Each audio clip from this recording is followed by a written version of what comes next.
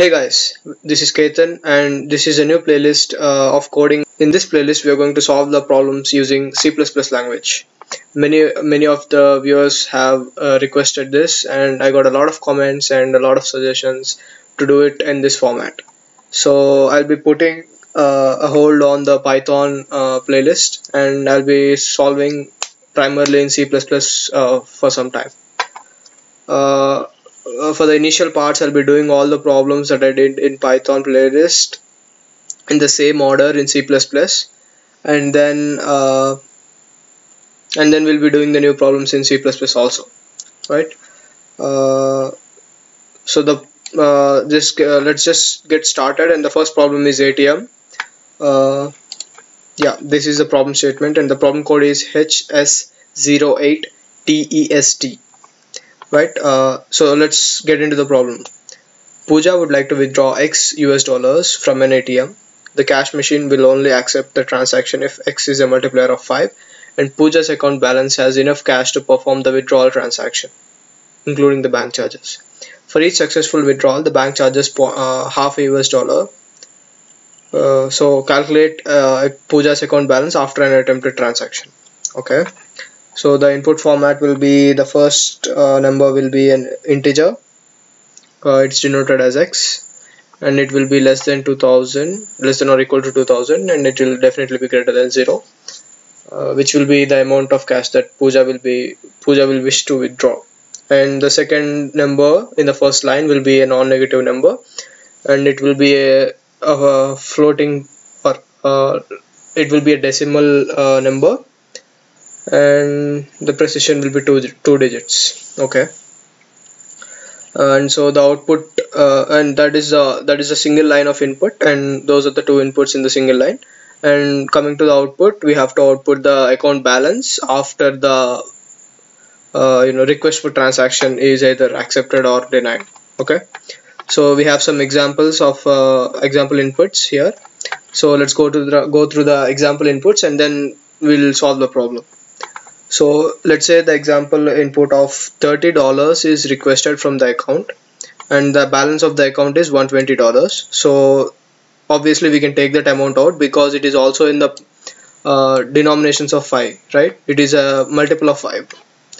So this is a valid transaction because 30 plus 0.5, 30.5 is present in the account balance, and 30 is also a multiple of 5. So after removing $30.5, because half a dollar is bank charges, we are left with $89.5. Okay, and with the second example, we got 42, which there are basically two conditions, right? But the second condition is being accepted here, that the $42.5 is present in the account balance, but the first condition, which is that the requested amount should be a multiple of 5, is not accepted, right? So they presented here not multiple of 5.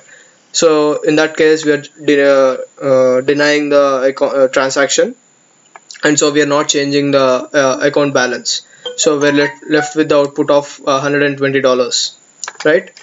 And in the third case, first of all, like, it satisfies the condition that it is a multiple of 5, but the requested amount is way greater than what the funds are, right? So we can't possibly give $300 when the person only has $120 in his account, right? So we just output $120, which means that the transaction has been rejected.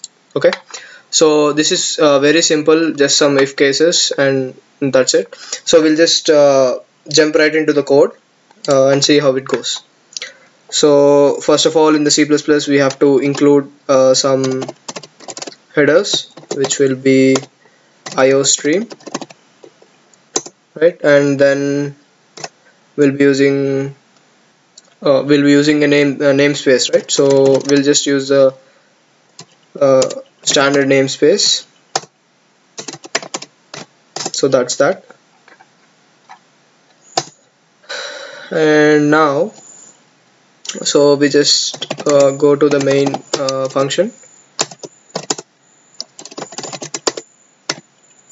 right?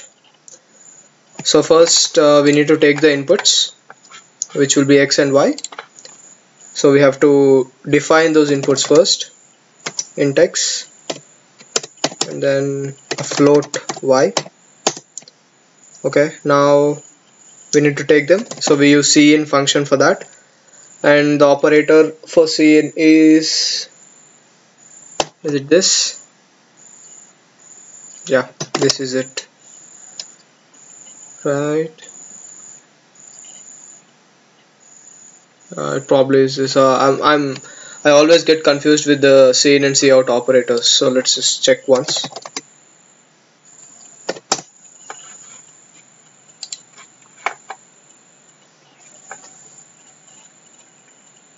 Okay, so cout is less than, so cin is greater than.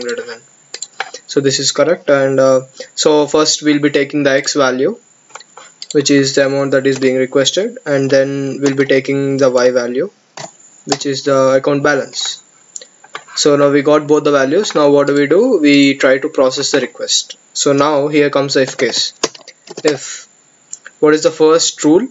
It should be a multiple of 5, right? So x should be a multiple of 5, which means if x percentile 5 is equal to 0, that's the first case. And we also have a second case, so we need to put an AND, because we have to because the transaction has to satisfy both the cases, right? So for that we are using AND. If it was only either one of the cases fine, then we can just use OR operator, but here we have to satisfy both the conditions, so we are using AND.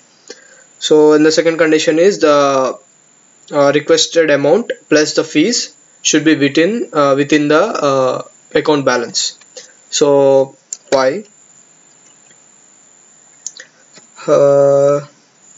should be greater than or equals to x plus 0.5, right? So if let's say the account balance is $41.5 and the let's say the account balance is $40.5 and the user requested $40, then 40 is a multiple of 5 and 40 plus 0.5 is 40.5 is within the account's balance range, so we can